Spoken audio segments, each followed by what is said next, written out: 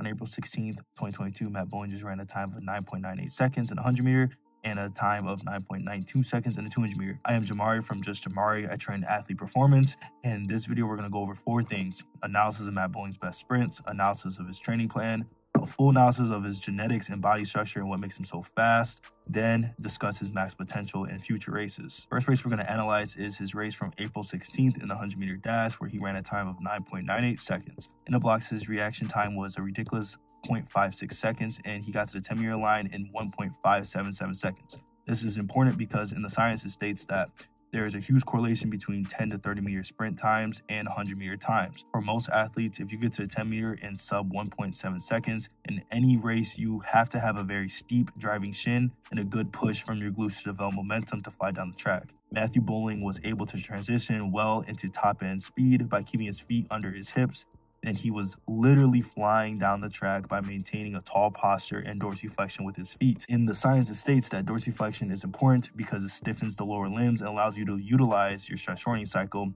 so you can produce vertical force down the track very fast. The fast start he had can be trained by doing explosive broad jumps and single leg broad jumps, and the effective max velocity mechanics he had can be trained by doing pogos and barbell step-ups. Now, let's get into his most impressive race by far, 19.92 seconds in 200 meter on April 23rd. Once again, in this race, his reaction time and his start was amazing, but what really shined out was his second half of the race. Matthew Boling was flying down the field without 2 key things that everyone thinks you need. He didn't achieve full triple extension, and he did not land with his knees straight under his hips. Let me explain. Full triple extension simply puts your body out of position to strike and be reactive off the ground. Rhythm and timing is important, and trying to overly extend only brings your lower back into sprinting. For the knee not being locked out under his hips, this is because he is producing massive amount of force from his quads, lower limbs, and hip extensors.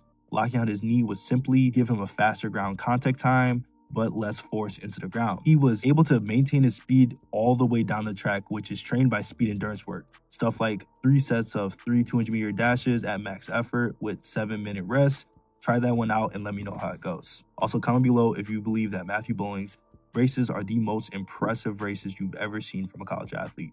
Now we can get into Matthew Boling's training plan. There isn't a lot out there what Matthew Boling's workouts are like, but since I have a background of training some guys to go sub 10.3, I have a pretty decent layout that he is probably doing. To get fast, you have to sprint at high intensity very often with a lot of rest.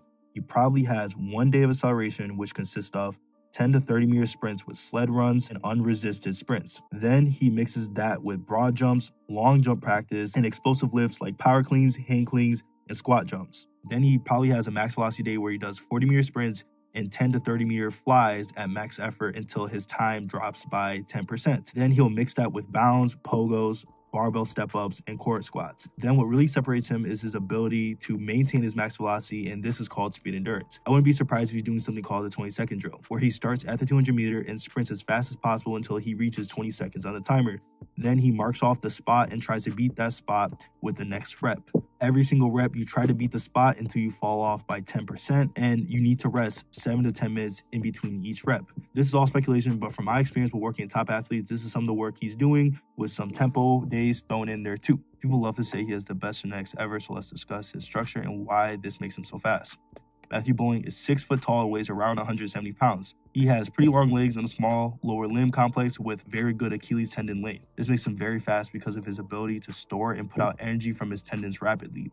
Even if you don't have genetically good Achilles tendon, you can train this by doing exercises that work the lower limbs and the stress shortening cycle. Matthew Boling also has a very long frame, which makes him a puller type of athlete, which means he's better at deadlifts, cleans, single leg jumping, max velocity sprints, but is more poor at acceleration, deep squats, and anything that requires a full range of motion.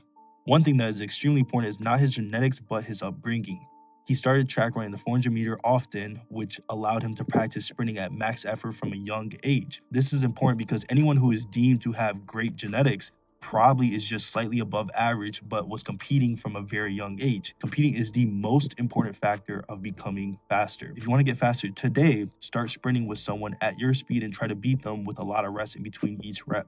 It's honestly that simple. Competition breeds champions. This is because competition actually allows you to use your max effort and your max force production. So if you challenge your body and your neurological system to actually use max effort in every sprint, and you give it a lot of rest, You're going to train your body to utilize your fast twitch fibers and all the explosiveness you have. Now, what is Matthew Boling's potential in my opinion? He's constantly getting better and working on his ability to relax the other races. In my opinion, we could see a 9.7 or a 9.8 in the 100 meter. I could see him literally coming close to breaking the world record in the 200 meter one day, and where his true potential at is in the 400 meter. I could see him becoming an Olympic gold medalist in the 400 meter. It's important to not write off every athlete as just genetics, so watch here on why Jordan was successful because of his mindset, not just his genetics.